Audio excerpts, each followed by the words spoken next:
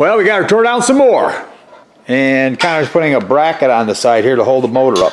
Might do a bracket on the other side too. Yeah, why, you nervous? It's pretty heavy. Gotta cantilever that motor. Maybe I ought to have something underneath it too. So it can poke right through the concrete. Oh, it ain't gonna do that. You think? Yeah, I think it's possible. I think it's possible. You're more likely to poke through the concrete. I'm more likely to poke through the concrete. Yeah, right. Yeah, that's funny. Okay, well, our next step is to take this front end off. Got to take these there's 2 bolts on each side. Pull off the front section. And then we're going to yank the motor out. But got to monkey around with this here, which is going to be a pain in the neck. I got the roll pin out, but that doesn't seem to be very loose on the shaft, which is a good thing, but it's also a bad thing if I got to take it apart. So. And then it comes apart up there at that joint. Connor's already got this bolt out, and this should slide out of here pretty easy. Hasn't taken that long. No, we've been on it for about an hour and a half. 3:35. Yeah, 2 hours. So we dragged it back here because it was sitting over there. That took the most time. Took the most time getting it over here. Clean the place up and come along to get it back here. We couldn't push it. No, we couldn't push it. It's a monstrosity. Its tires are soft and hard and dry and rotten and full of calcium. I'm looking for tires. Anybody wants to find me some tires? That'd be cool. 18-434s. All right, we did a lot, didn't we, Con? Yeah. Tore a lot apart. We got the steering thing off. We had to heat that knuckle to get it off there. Ooh, those bolts come out easy. They weren't even that tight. There it goes. Wouldn't it be funny if we dropped the whole tractor? Well, our feet would hurt. I don't know, have them under there. My bolt's almost out. Mine too. Back case. I think the tractor back up. would have broke by now. Yeah. I'm out. A little bit. Gosh, there we go, I'm out. So there it is. It's Brakes are locked. Brakes are locked and it's standing on one pole. As long as they can't roll, it ain't gonna go nowhere. Pretty heavy duty pole here. Yeah. But it's still holding it. Oh, because it's rolling up into the pulley. You gotta take the weight off. We gotta roll it. There you go. You got it now. All right, front end's dangling on the engine hoist. Where are you gonna go with it? I don't think that's more than 1,000 pounds. Nah. But I've been wrong before. Yeah, that does happen. All right, where are we gonna go with it? Just lay it there? Yep. So just slowly let her down. You ready? Yep, slowly. I was afraid of this happening. See what's happening? Hey, Kaser, washer tabs? I knew you'd like my idea.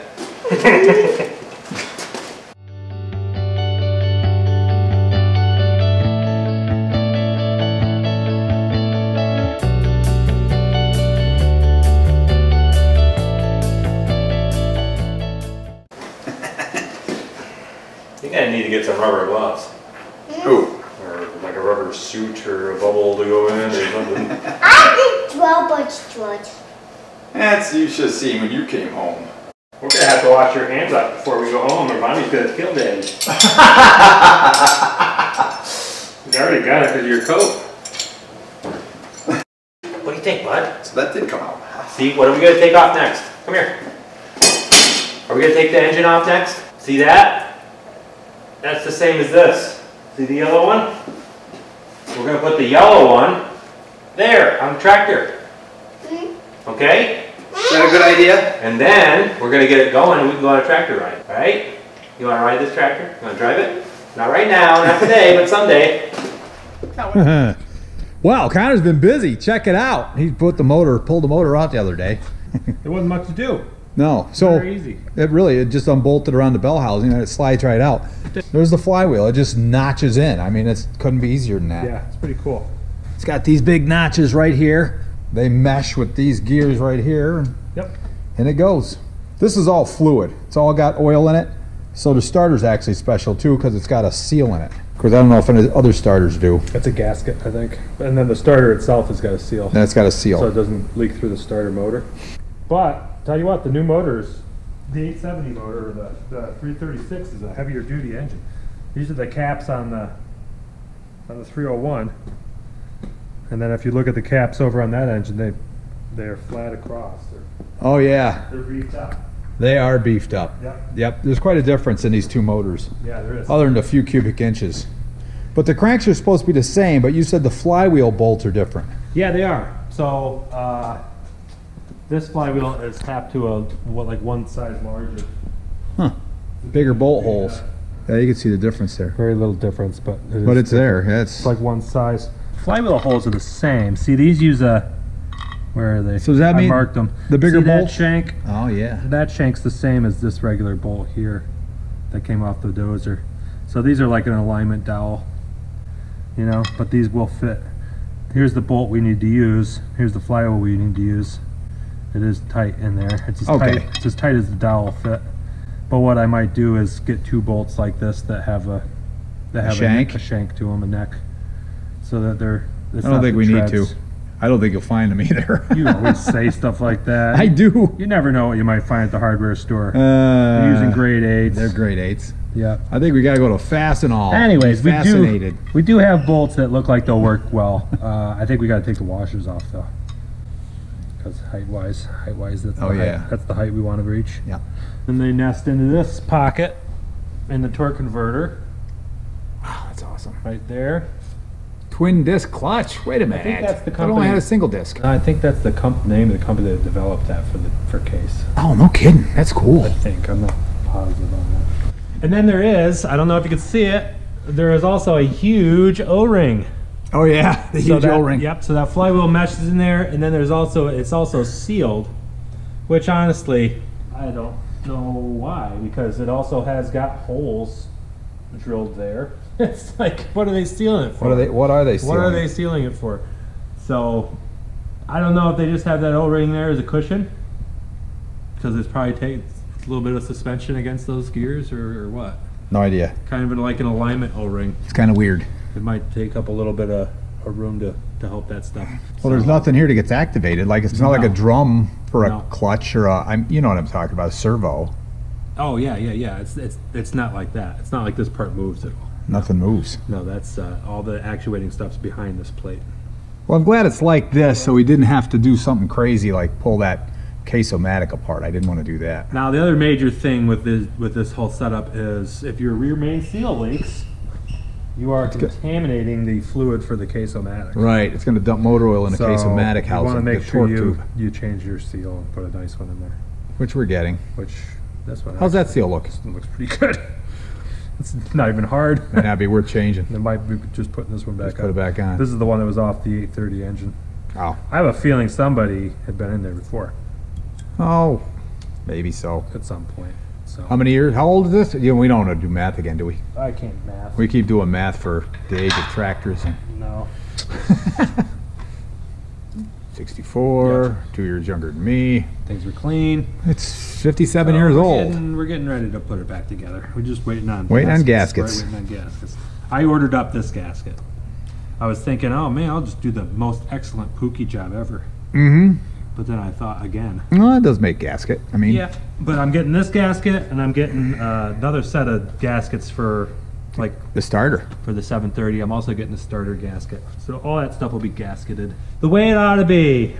I ordered a gasket for this Case-o-matic. For a Case-o-matic tractor. All right, that makes sense. It's going to give me a new front timing. Now, there's nothing screwy on the back of that block over there that's going to horse us, is there? No, I'm not seeing anything screwy. Where fluid comes out and causes us an issue? No, not that I'm seeing. We got a freeze plug, we got the cam plug, we got an oil passage plug. All that stuff looks good and not leaky.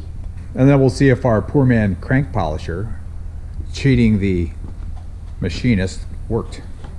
Well, the plastic gauge. We're gambling, aren't we? Plastic gauge is telling us it worked. This is like the 1 out of 1,000 scenario where that would work. Spun bearing didn't actually kill us. So really great engine, especially getting it for the price we did. Mm-hmm. Because it was blown up. Yeah. It's in good shape. Yeah. Other than being blown up. What stopped it, yeah. All right, so we're gonna save all these spare parts. We're trying to get the cam out now. We can't figure out how to get the torque, the tachometer drive out, which is a little bit of a puzzle. I'm not finding it in the book either, but that I keep trying to I've been tugging on this cam for like half hour, and it keeps hitting that brass tack drive there. Yep. Maybe it all comes out through the top, Con. Well, the only other thing I was thinking was that they somehow put the cam in, but they don't want you to. You can't get the cam out without getting that out. And it doesn't tell you how to take this out in the book. Why don't you come over here? I'll lift on the cam. Let me get some gloves on. And we'll have this light on it, and then you can tape it and see if I'm wrong. It's kind of hard to do by yourself. All right, do it quick, because I'm down to 1% battery. You can get by it. There we go. No, you can't. You're hitting down there. You're hitting that right? bearing, yeah. No. So that tack drive gear's got to come out.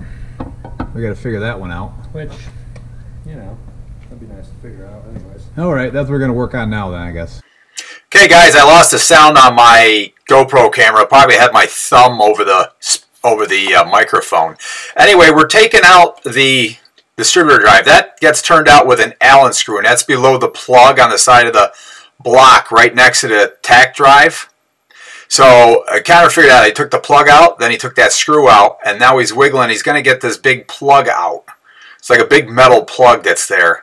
And that keeps the tack drive from coming out. So once you get that out, here he's going to show you, he put the screw back in just for safekeeping for now. He's got it back in there.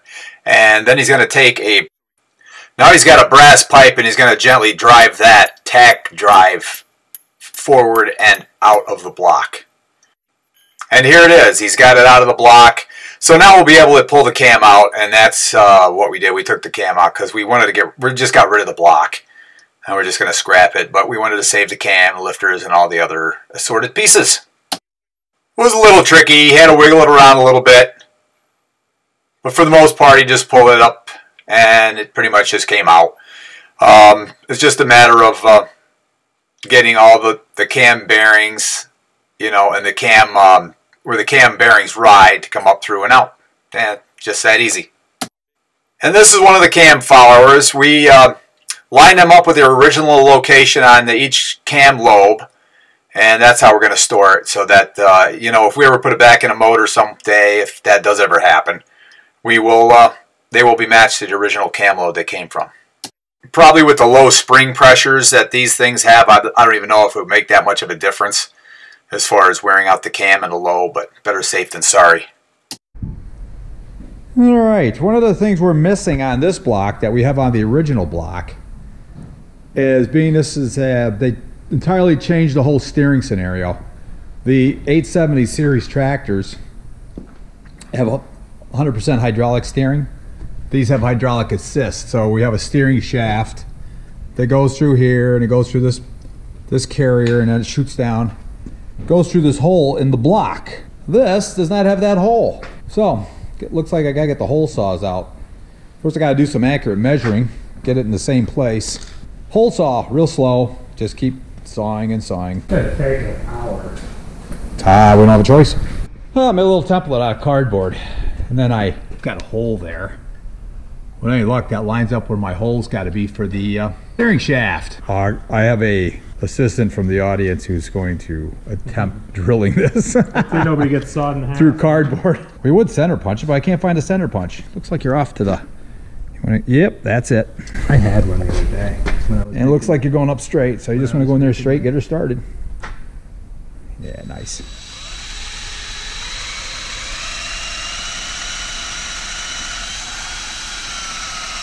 Oh, look at it. Blowing right in there.